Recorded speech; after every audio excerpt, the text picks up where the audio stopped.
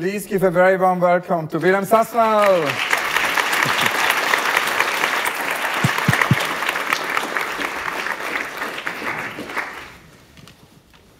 So I was wondering how to begin, and of course, many thanks to Sam and Theodora and everybody else at the Beyeler Foundation. I wanted to maybe begin with the beginning, but then I thought we should begin with what happened before the beginning, because usually Dan Graham once told me that we should always ask the question about what music an artist is listening to. We only can understand an artist if we also know what kind of music he or she is listening to.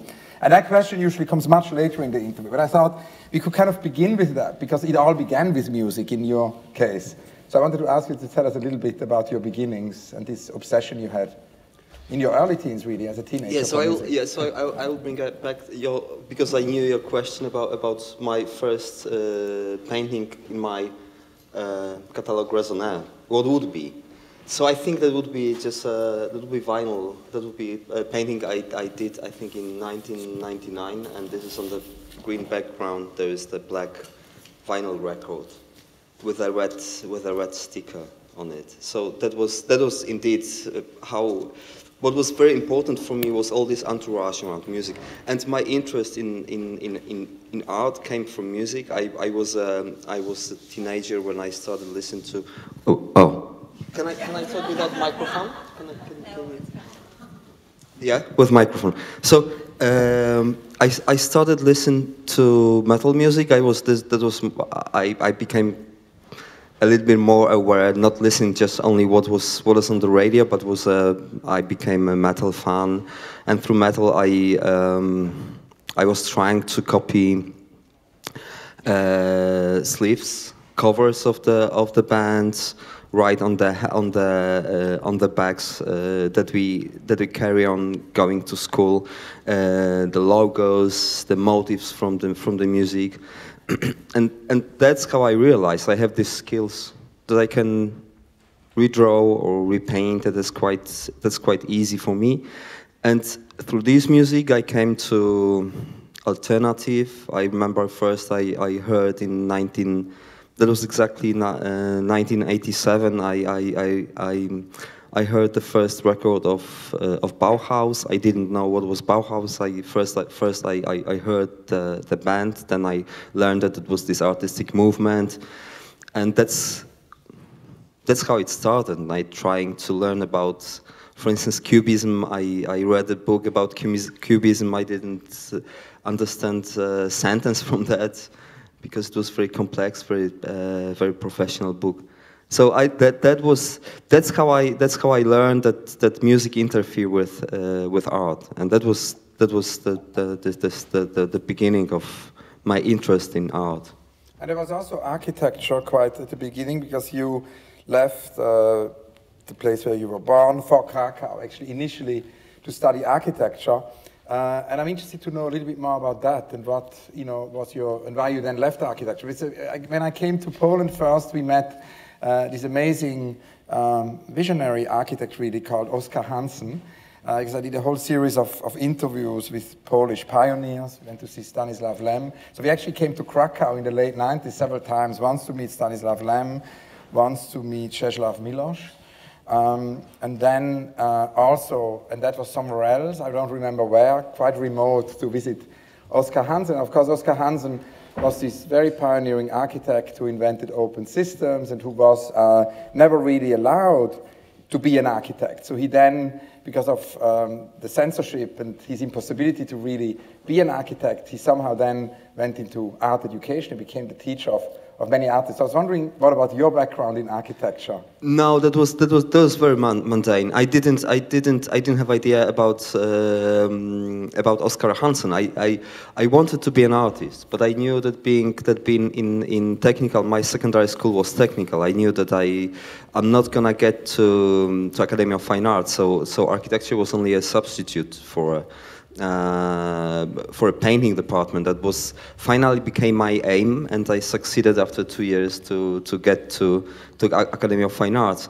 But of course, and what is interesting, that architecture was for me quite I would say, transparent at that time. I wanted to be an artist. So because studying architecture was there was part that I could draw or paint, and of course being a design the buildings was fun, but there was a lot of technical subjects that I didn't like.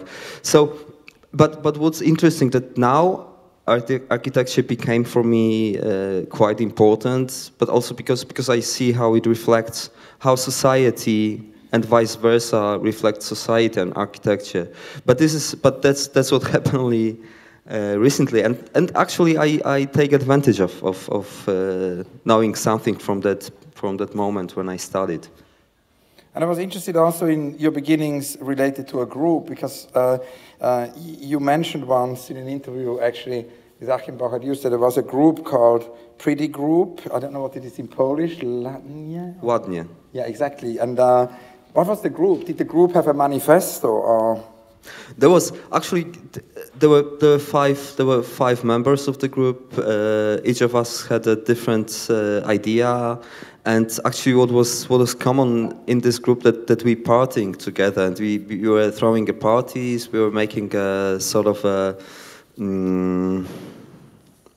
backgrounds for the parties, playing music, but we didn't.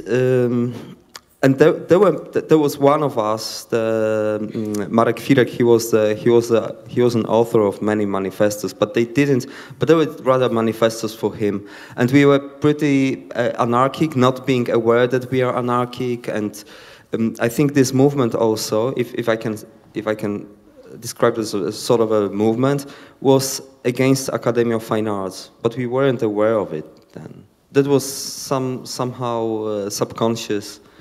We didn't want to paint and work that the professors expected from us. So, yeah.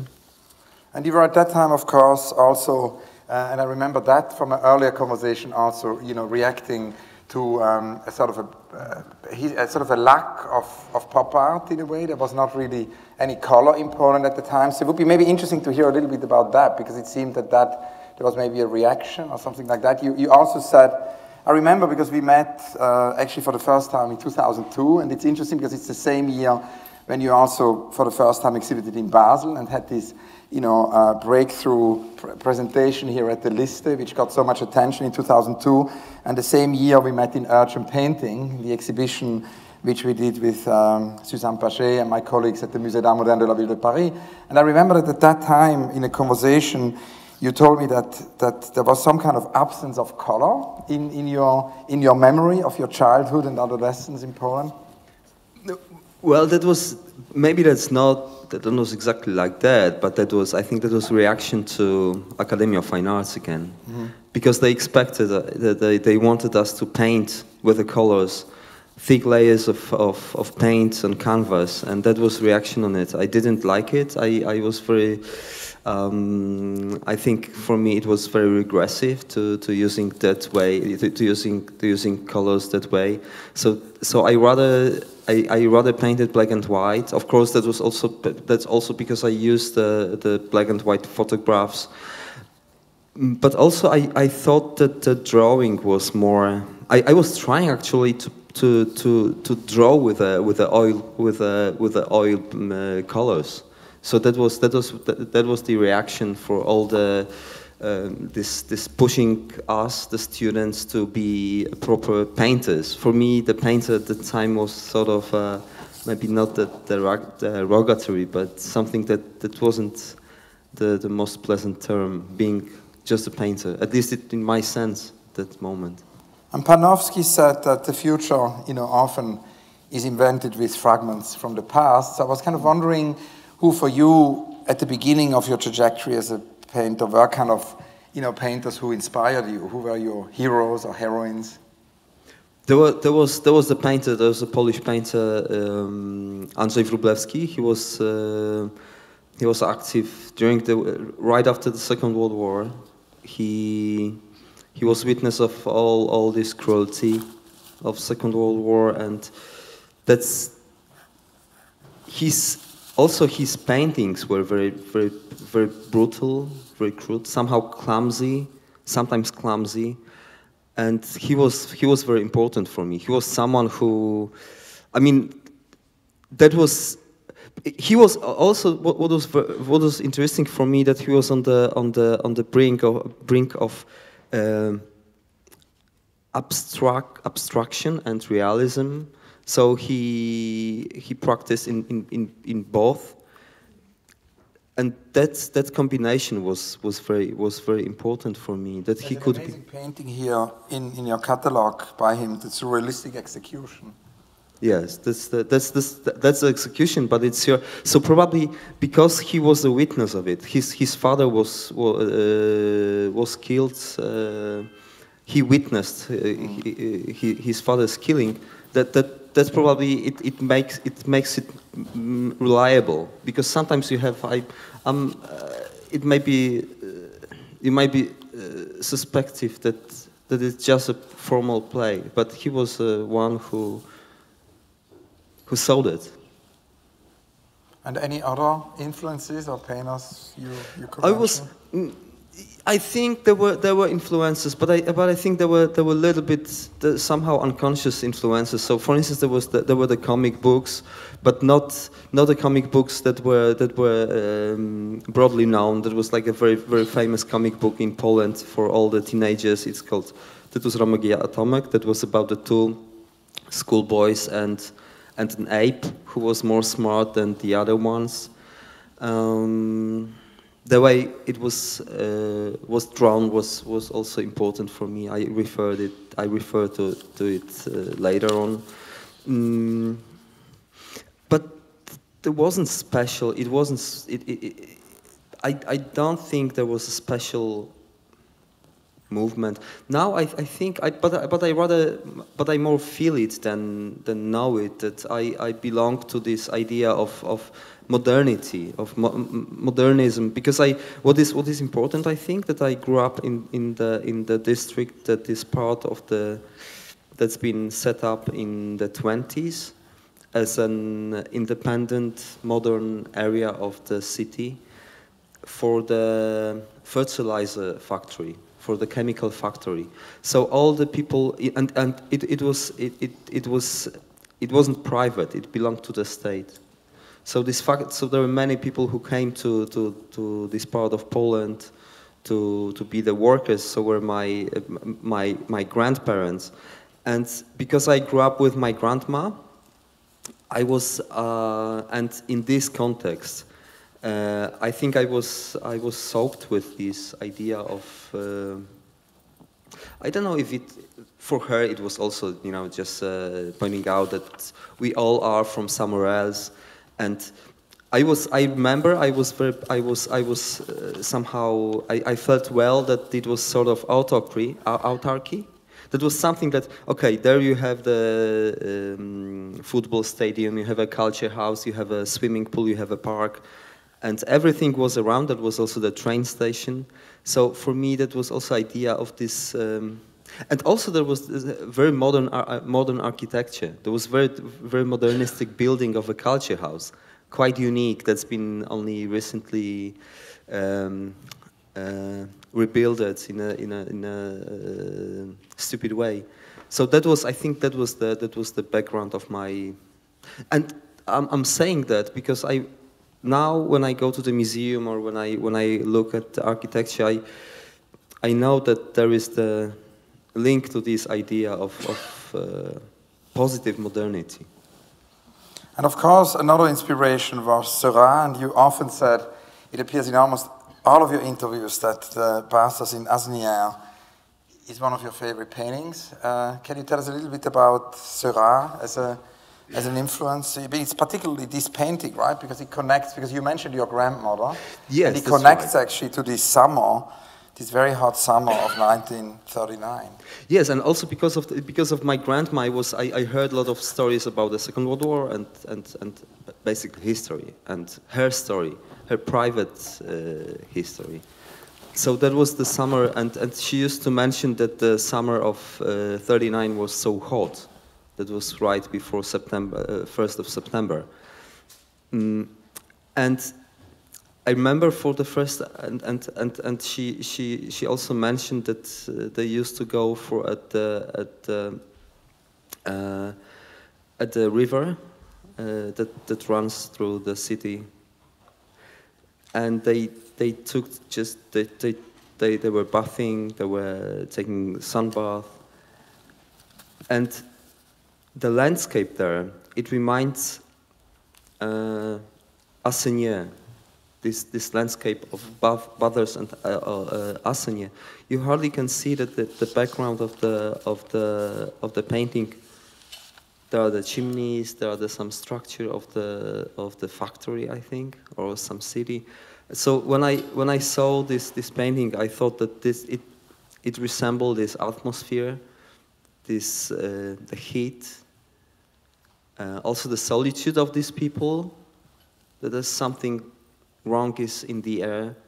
But yeah, I think that's anyway. That's how I connected these two. And you mentioned that, through your grandmother, there is this connection to the Second World War, the connection to the memory also of the Second World War, and that at a certain moment started to enter the work. It didn't enter the work at the very beginning, but it started to enter the work, of course. So the Mao's in Poland work, and you said that actually several things were inspiring there. There was, of course, Landsmann's Shoah. There was also Jan Thomas Gross, the neighbors. I wanted to ask you a little bit to tell us about that, because that was a very important moment where the work somehow shifted. That was also the moment when in Poland the discussion started about role of Polish citizens, what they did, how they behaved toward Jewish neighbors during Second World War, because we were learned as a Polish kid in the primary school and later on as well, that we are only the victims, that we were that we are the heroes of the of humanity, because we behaved that way. We were the so victimized, and at the turn of it was late. It was actually turn of the centuries when this book by Jan Thomas Gross was released and they broadcasted. Anyway, there were this we called it like a white pages of history that were written, that were filled with the description what's happened during these times. I mean, you always knew that there are some parts of the cities that were abandoned, that were empty, that there are some ruins of synagogues and so on. So, and all these facts, either Shoah by Landsmann or Maus by Spiegelman or Jan Thomas Gross, were about the same, how Polish people were silent, or sometimes they even helped to Nazis to get rid of Jewish neighbors. And for me, at the very beginning, because I was thinking that's too much, I can't accept it. That is something. Maybe that's not. I didn't deny it, but somehow something deep in myself was telling no, that's too much. And I thought that it's so important to work it on, that I couldn't resist, and that's how it started. I never, but I have to say that I never did dare to paint or to make a piece directly from the image of Auschwitz or other concentration camp. I always need some, I'd say, like something that convey, like, so I worked actually on the images from existing works of art. I was kind of, wondering about Gerhard Richter in relation to that, because I didn't really find any references, because in previous interviews you talk about Seurat and you talk about different other painters, but I never saw an interview where you talk about Gerhard Richter. And I was kind of wondering, because talking about history and the way Richter, in a very complex way, connects, first of all, to, of course, the Second World War in terms of his own biography, and then later on to a more recent past with these paintings, which were exhibited here at the Beyeler, of the Baader Meinhof, of course. And as they were in these very spaces here, it somehow came to my mind that I maybe should ask you about that. I was very curious, what is your relationship to Richter? Oh, he's the one of the most important artists for me. So maybe for me it was too obvious to refer to him. So maybe that's why Seurat is not that. But definitely Richter is. Yes, and that's what I like. That's what I like about Richter is the distance he has to the motives, to the objects he paints. That he never that there is no judgment. I think that this distance makes it. It's a putting question. That not giving the answers. That's what is very interesting for me. Mm. I'm not saying that this is moral ambiguity, but there's something that left the discussion open. And then, of course, we have Wolfgang Tillmans, because we are here in the space of Wolfgang Tillmans. And initially, when Sam said that the talk would happen here, I was thinking, what a pity that we can't do the talk in your space upstairs in the painting, but of course, it wouldn't work in terms of the auditorium. But now I realize why it could not have been organized more beautifully, that we're actually talking in front of these amazing works of Wolfgang Tillmans of the Concorde, because, these are new, Wolfgang explained it to us the other day, new versions of, he revisited his earlier work on the Concorde, and, did these new pieces based on the archive. It took him a long time to find the negatives and find the archive again. And shortly after we met in Paris, we met 2001, 2002, shortly after that you actually took the Concorde, and there is a whole history with you and the Concorde, similarly complex as the one of Wolfgang. In your case, it didn't lead to a book, but it led to a film and it led to paintings. Can you tell us about your amazing history with the Concorde? Concorde for me is also like a symbol. That is still, maybe now it is more a jumbo jet, but there was always the symbol of modernity, something that is the most advanced as a fruit of humanity. Anyway, I remember from my childhood that was because I grew up in the communist part of Europe. We didn't put together the pieces of Concorde, but pieces of Tupolev 144. That's a Russian response to Concorde, and I was so small at the time that my father, he sticked it to me. He put it together, and anyway I always wanted to. I had the dreams that I might one day fly with Concorde. So finally I did once. That was I think a month before Concorde stopped flying. I took a Super 8 camera with me, and I shot the just sky through the window of Concorde. I wanted to check also whether it's true that from that height Concorde flies. I think it's 20 kilometers above the Earth. That you can see the curvature of the Earth. But anyway, I shot, and actually I could see that slightly. But that was summer. I was told that if I flew during the winter time, it would be pretty much visible. But when I got these films, there were I think 10 or something about 10 cartridges of Super 8. I decided to display it directly from Super 8 projector, but to put a piece of sandpaper on a projector to make the film slide through the sandpaper, to make the film disappearing. So that was the piece. And that of course leads us to your films, and it's a whole other aspect of your oeuvre. Is your amazing practice as an experimental filmmaker. And you once said that painting can actually contain more narrative than film, but that in both there is a certain atmosphere of anticipation. And that, I think, is very strongly there. I looked last night at all your films in one go on, on my laptop, and that anticipation is, is always there. Can you tell us a little bit about how it started with the films? What brought you to films? That was the same as with art itself, because I started when I became a fan of music. It was so at the end of 80s, my parents, they bought a TV satellite television, and I could watch to.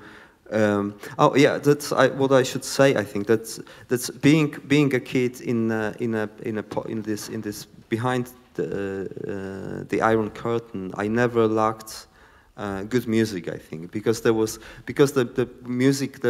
radio stations were quite good and they played really good. So I was quite updated with the music, what's going on. So it was later on with satellite television. I did see a lot of video clips. There was this 120 minutes. There was this program about alternative music, and so I also wanted to be a clip maker. And I bought. That was also in the early 90s. Soon after I started learn how to paint. I bought 8mm camera from my friend's father. And that's how I started. I just filmed it, and then I put it together with music. It's never been synchronized. It's been just separately played music, and there was the image. But then I learned more and more about the art films. There was also very important filmmaker. Jan Julian Antonisz. He was from Krakow at the time. And he did the films directly on the celluloid, on the film. He did this sort of chronicles on the film. There was very funny, but also very, I would say, punkish films. So he was very important for me. And that's how I started thinking about this. Also, the conceptual art was part of the idea for making the films. Materiality of the film was important as well. I learned how to process the positives. It needed 5 baths. It's different than with negative, which are only two baths. So it was very complex. I was always arguing with my father, who was angry with me because I spoiled a lot of water to run through the black box. For me, it was also so. I mean, I think it's also with Wolfgang Tillmann's works that I feel I like them a lot, also because of physicality of them.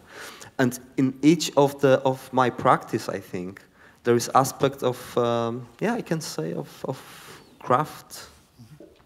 That is, I appreciate more and more than in the age of digital era that the handmade, very mundane sometimes things are precious. And of course, at the same time, and that seems like a paradox, there is craft, but at the same time you say that filming prevents you from becoming a master. And it's kind of, I thought it was a very interesting quote. And, the other day I visited David Hockney, and he said, he didn't use that analogy with the master, but he said for him, when he does a film, or because he sometimes also does films, or then he writes a book, this is kind of a detour. He needs this detour to always come back to painting. So I was kind of wondering if in your case with the films, it's a detour, and if you can explain a little bit to us why filming prevents you from becoming a master. Yeah, I totally agree. That's the detour, and why it happens is because I don't want to chase my tail. I imagine that being just a painter, I could just be be master of a style of Sasnal. I don't want to be like that. I want to surprise rather myself. I want to check so many things, but if I would be too close to painting, I wouldn't see in the broader context probably. I could be blind to the events of life, of what's going on in front of my eye, because I wouldn't like to know what I'm gonna paint this or the next day. That would be so boring. So maybe that's why I need film. And what is this, the most important distinction for me as to practice filming and painting is that painting is I can do in solitude, just on my own. The risk is I can make mistakes. I can waste even painting or time, which is different to the film set. And if I do the films with the big films that we've done so far with Anka, I do with Anka because it needs. Of course, Anka comes from rather from literature. And that's how it works, and she's more also she can somehow organize and put the people together to navigate them. I'm rather one of the crew, and she can. Yeah, I think it's also that's the crucial difference. And what about literature? Because we spoke about architecture initially, and then, about your films. And as you just evoked literature, it's sort of, I didn't really have that in the script, but it came to my mind that during my Paris year, when I lived in Paris, I would always pass by on Boulevard Saint-Germain this wonderful Polish library, which I'm sure many of you know. And I would, through that, first get obsessed by Stanislav Lem, and then get very obsessed by Czesław Miłosz, and ultimately go and interview these writers in Krakow, in your city. And so I was kind of wondering about this connection to literature, because I think particularly Stanislav Lem, you told me the day before yesterday when we met, is somehow of interest for you. He's a very important writer for me, and I was surprised recently because I read the first book by Stanislav Lem that was from '48. That was his first novel, and it's called, I don't know what's the title in English, it's like a Hospital of Transition. Szpital Przemienienia, anyway. That's the first book by Stanislav Lem. And definitely he's very important for me as a writer, as a visionary. But of course there's also, and Miłosz, when you mentioned that you've been to Krakow to visit them both, I feel very proud. I have to admit that they two great writers, they lived there. And for me, for instance, Miłosz was also he's very important for me because he's the one who could describe the complexity of Europe and what can happen. What's going on now in Europe, in the world, because he experienced both. I mean, either Poland under Nazis occupation or Soviet occupation. So he was the one who was always in doubt, and he was leftist, but he's never followed any common movement. He was quite solitude in his thoughts, and he was somebody who didn't. He was also a teacher at Berkeley, so students didn't want to listen to him because they used to say that he's so anti. He's not joining the revolt, late '60s revolt, and he said, "Okay, I'm not gonna follow any common movement." Anyway, so these two writers are important. Yes. And do you also write sometimes? No, never. I mean, we do. I do. I mean, what I write? Yes, that now I have a big. That's like a big project. I'm still at the beginning of it, even though I studied a year ago. I wrote the story, the history of humankind, sort of, but through my family. It starts in Africa. Comes with the first man, when the ape becomes the man, and then tracing my roots, my parents, and so on, knowing some facts and filling the gaps between these facts, between these events. I wrote sort of the script for the comic book that I'm relearning how to draw the comic book with this story. And this will be a book project? Or yeah. That's gonna be like a big, but the script is quite long. I mean, it's gonna be like. So this is the material for a book. But it was actually interesting with Stanislav Lem. You know, it's the only interview I ever did which really very badly went wrong, because we were thrown out of his house with Johanna Mitkowska. For the very simple reason that after about 45 minutes, I brought up Tarkovsky. And he got super red, and he said, in my house, one doesn't talk about Tarkovsky, you know, you have to leave. Because he was very upset about Solaris. And you know, initially we talked about the Futurological Congress, but he felt it was a strangely, you know, obviously Tarkovsky had used his book and had made an artwork out of it. So it's very... That's interesting because he... Yeah, we were thrown out. It was very cold, minus 10 degrees, and Johanna and I were then in the snow and couldn't find a taxi. It was a real drama. I know that he accepted the other film, but he did the other film, but not Tarkovsky one. Yeah, no, the second one. Yeah, the second. He felt somehow okay about, because it was closer to his script or something like that.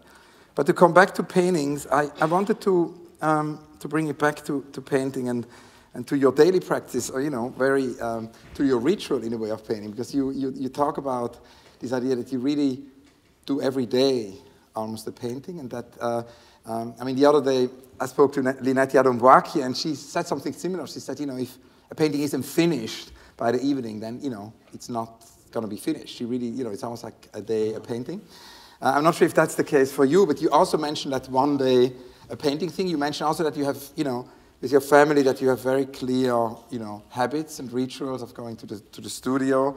And I wanted to ask you just a little bit to tell us about that, because I'm very interested in this idea that you say you don't really want to know, you know, what you're going to paint in the future. You often say also that the painting develops whilst you paint, and there seem to be different possibilities how you come to a painting. Sometimes it's a found image, sometimes it's a newspaper, sometimes it's the internet. So I just was curious to know more how this works. Yes, painting is indeed it's a habit in my case, and I'm slower. I can't paint. Sometimes still I can paint one painting a day, but I'm sick when I have to leave the studio and when the painting is in a sort of a bad state, that it's nearly done, but it doesn't look promising. So then I have to wash it away and rather leave a blank canvas, waiting for another attempt. Sometimes I try many times. So just to make one painting, it needs, I don't know, maybe 5 even approaches to the same painting to be satisfied with. And yes, I work. I can't. I know I can.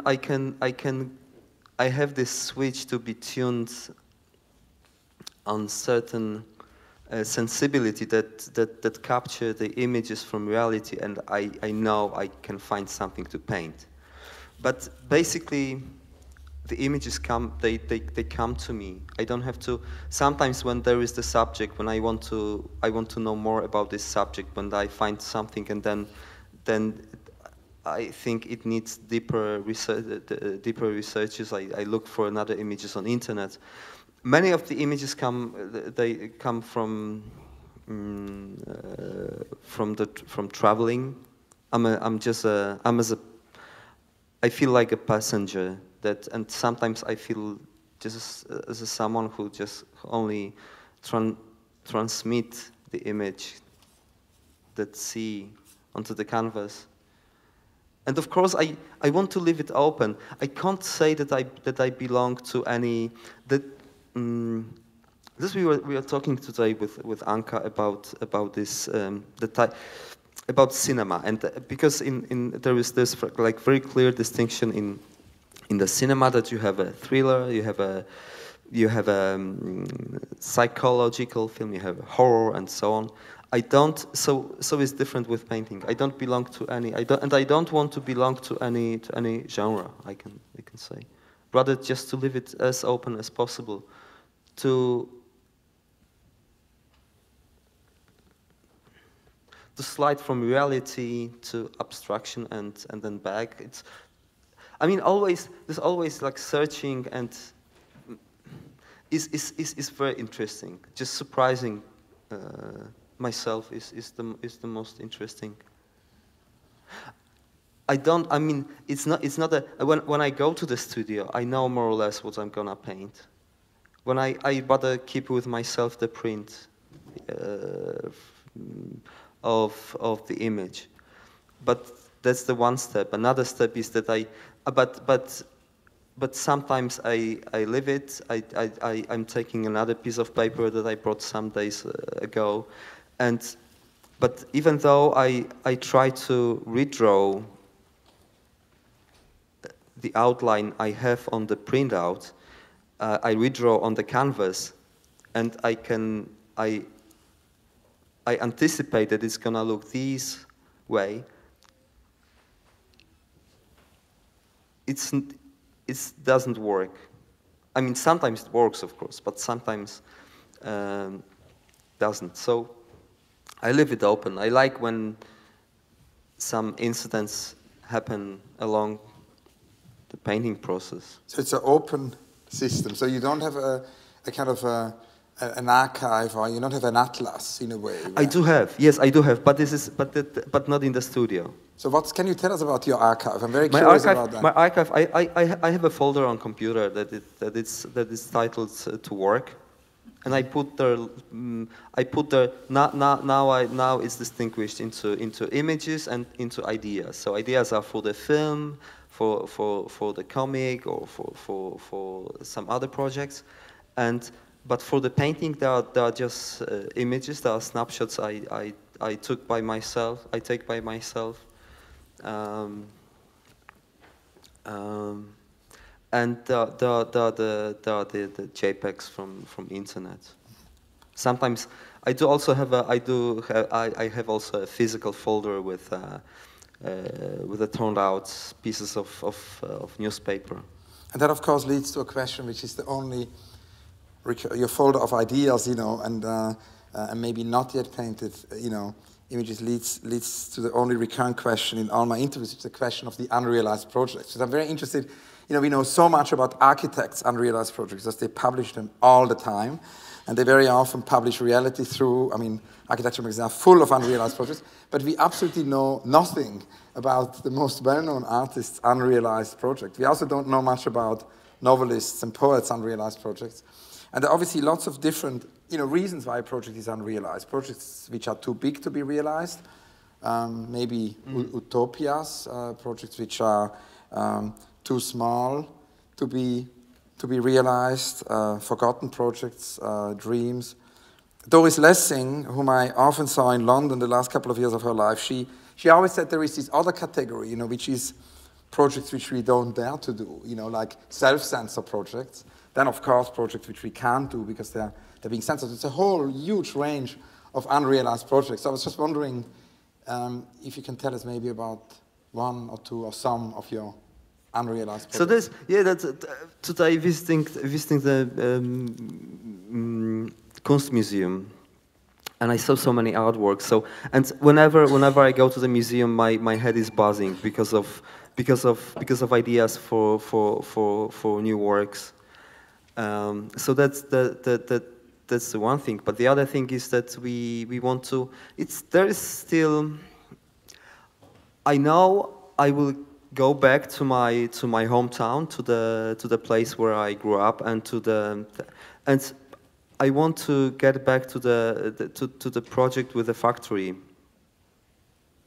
In the shadow of I grew up, because there is the factory. I grew up so close to the fence of the factory that I could hear the noise of the factory during the night. But also the factory itself is so inspiring, and it again, it refers to my childhood, to the threat of it was almost 10 years ago. We were trying with Anka to make a film. It's called Fallout. We did it with Sadie Cole, but we weren't happy with the outcome because we were not enough experienced. That was actually our first film, and there was some mistakes we made during the filming, during making the film, and so this is still the idea, and the idea for the film was to make a film about post-apocalyptic, I would say, leftovers of humanity, how people try to put their lives together after that disaster. Like a nuclear disaster? Nuclear disaster. So a bit like in your paintings, where the nuclear... Yeah. There are, of course, also some amazing paintings, no? Where the... Yes, but this is... Yeah, but it has, of course. But this nuclear threat was always present when I was a kid. One of the legends of this city legend says that there is the American missile that's gonna come to our city because it's important on the map of chemical industry, and it was quite known among kids. We were sharing the information when it's gonna happen and so on. So that's one of the ideas. I think I still find it unexplored. The subject and the site itself. So I want to, once we will get back to there to make a film. And do you have any unrealized projects in relation to public space? I was kind of wondering about sort of public painting, murals, or any kind of projects where your artwork enters the public space. Are there any unrealized projects in that? Because very often artists have unrealized public commissions or. No, I've never been asked. I mean, maybe once or twice for making a public piece. A couple of days when I saw some images from land art, I thought that I would like to make one at the Polish countryside, like among just really tough countryside where are the slaughterhouses, where are the just big styes, just very ordinary, ugly neighborhood. So that's an unrealized project. That's an unrealized project. Now I was thinking we should talk a little bit about the room upstairs. This amazing room here at the Beyeler Foundation of your paintings. It's almost like a mini exhibition in a way, because it's works from from different periods in your work. And one thing I was thinking today about is looking at the Kasper painting and the Anka painting, is that you once said that the most difficult thing is to paint in a way the people who are closest to you, your family, that's the most complex thing, that it's almost easier to paint someone you don't know. So I wanted to ask you to tell us about these portraits and also the importance for you of painting and painting again and again your family. Yes, it's not going to be a tribute to my family. I paint them because I live with them, and this is for me somehow obvious. I don't know. It is important. It is important because they are first viewers, and I don't want them to be unrecognizable. on the portraits, but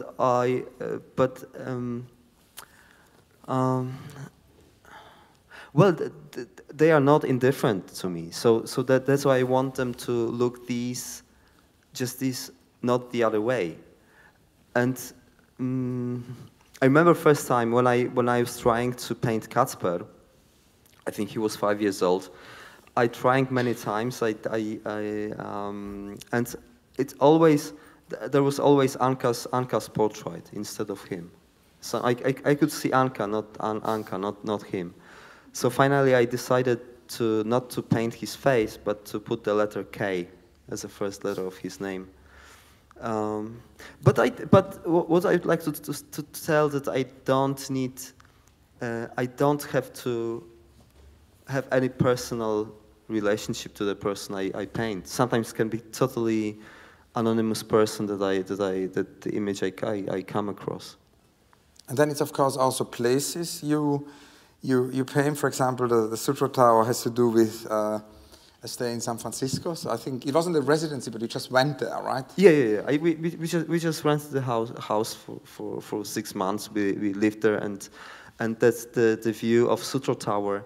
And this is not the only tower I painted. I think that's what I like, that in different areas you have these antennas.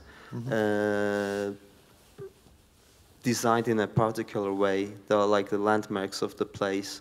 Not necessarily landmarks, because I don't know, citizens of the city, they don't refer to it. They don't want to think of it. But there is always one. So I always see them, and they are, yeah. And then with the capital, that's of course connected to a book from your school days. That's another kind of possibility, that very often your own biography, very old documents. You asked me about the atlas, if I have one. Yeah, so there's one. I have encyclopedia from the past, from the 80s. I have these books, these geography and history books from my school days. I keep them with myself. But this painting I painted after the image from the book, but with the awareness that I think 80% of citizens of Washington D.C. are the black people. So that's why I painted this. And then there is the Stark. That's a more recent painting for 2014, and that's of course a Polish symbol. That's one of the. I think this is the alternative Polish symbol, because we have an eagle in the emblem, proud, huge, white eagle. But sometimes we are. But lots of storks come. They spend summertime in Poland, which is another, like, a Polish symbol. So that's why there is the stork. And the oldest painting is Partisans from 2005. Can you tell us about that? These are also the partisans. The image I found in a book from about districts I grew up at. These are just anonymous partisans. I liked the faces. I thought I can paint them referring to the periods of pre-war period as a cubistic, expressionistic form. So that's the one. And that has to do with that image is found, or? Yeah, this is yeah. Again, from your atlas. Yeah, this is from my atlas. No, this is not. I mean, atlas. If I can make the distinction, this is not the atlas, because this is at home. In the studio, I have only this couple of books. I don't want to. This is also what is important for me, not to mix up. I like the situation when I leave my studio, I have to close the door. I don't want to. I couldn't probably paint in the same building where I live. So the atlas is something that is in my studio, and the other materials, they are just like a regular books. They are on the shelves, and these are at home. And a lot has been written about your work ethic. And you know, we spoke about your grandmother and the story with the river. It seems that the work ethic has to do with your grandfather. Can you tell us about that? That's true. Yeah, he was one of these positivists that he was a hard worker. I mean, he worked hard. He was a worker at this factory. I don't know how it's called. He was a man who works with the machine that can carve the spinning materials. I don't know how it's called. Anyway, so that was the myth. One of the myths of him is that he worked. Actually, he worked for 40 years at the same factory. That if he weren't sick, he didn't miss a day of work. So I think I grew up also in this idea of work as something that is doesn't necessarily have to bring money, but makes you more valuable, important. Well, maybe not necessarily this way, but anyway. Also, when I was a kid, I was taught by my father about this triada. There's like first you have to do what is necessary, then what is fruitful, and then what is pleasure, what is for pleasure. So I think that this all my grandfather and this saying of my father that first you have to do what is necessary. That's made me a hardworking man. And I think it's also important because, of course, that has also to do, the work ethic has also to do with this idea of being an active citizen, no? Because and I think that's something we haven't spoken about yet, because you say that you kind of hate this idea of an artist who, you know, who's just exclusive in the work, and that you feel the artist has to be an active citizen. So I wanted to ask you to explain that to us a little bit, and particularly also what it means in 2017 in Poland to be an active citizen. The other day, it was actually about a year ago, I sat at the dinner next to the mayor of Warsaw, who was at that time one of the last remaining politicians who wasn't, in power in Poland, who wasn't part of that, extreme form of nationalism which rules now in national politics in Poland. And she told me how nationalism is changing the constitution, how, and you often said that you you hate two things. You hate nationalism and you hate Catholicism. So I wanted to ask you, to talk a little bit, I think it's important we talk a little bit about politics and how you see this idea of the artist as an active citizen in 2017. Whenever I have chance to talk about it in public, in Poland especially, I do, and I think that's what I because I see, I want to make distinction between being political artist and political citizen. I think that's what's important to be. I mean, I don't know what is the. I don't have the idea to be how to be political artist. Of course, at least I can't find myself being a political artist, but being political citizen, being aware, being caring what's going on around, and whenever having chance to speak loudly, one should do, and that's what I also with that I think this is also the difference between painting and between making the films, because I think that the painting has rather minor impact on reality. There's not many people that you can influence with a painting, on the contrary to the film. And I think our last film with Anka is a sort of a statement. It's even yes, it's. I mean, it is open public political voice against Polish situation.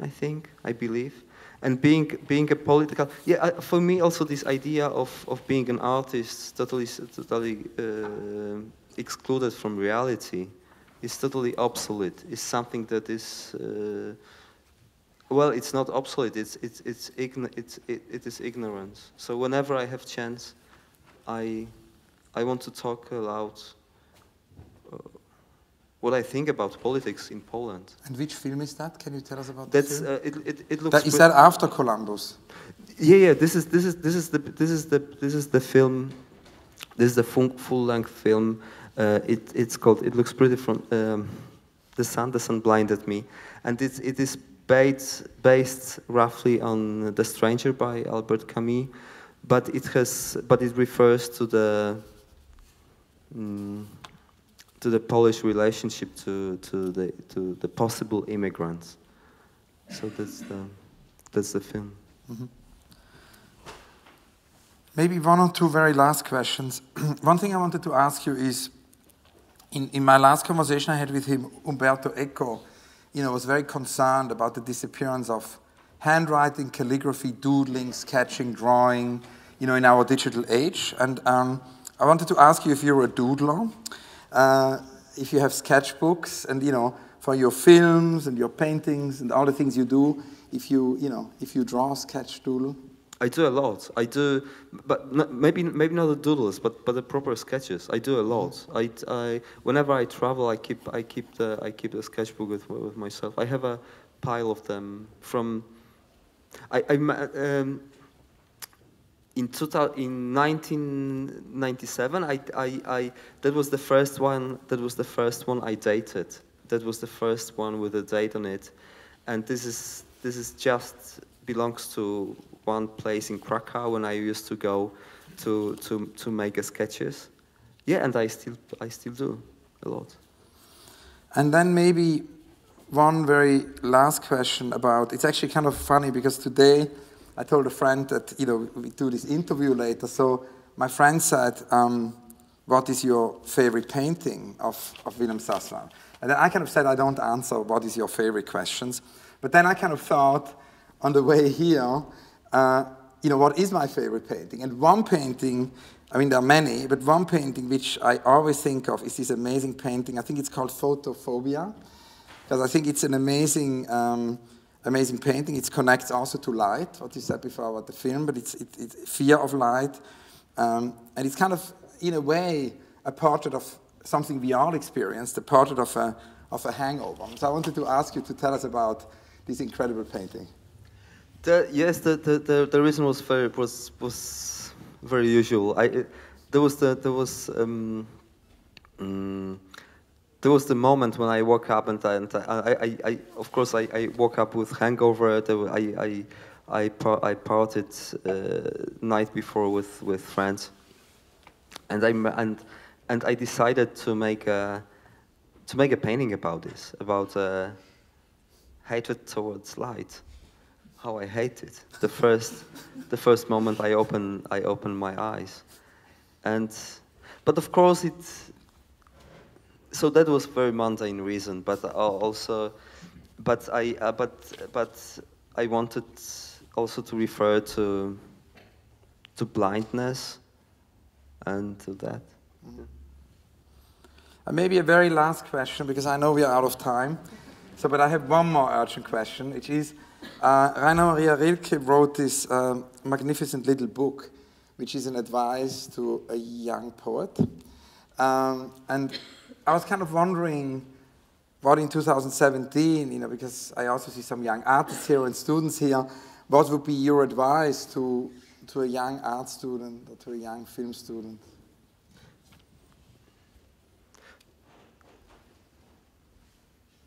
To be yourself and not to make things to please the others, not to flatter. That could not be a better conclusion. Wilhelm, thank you so much.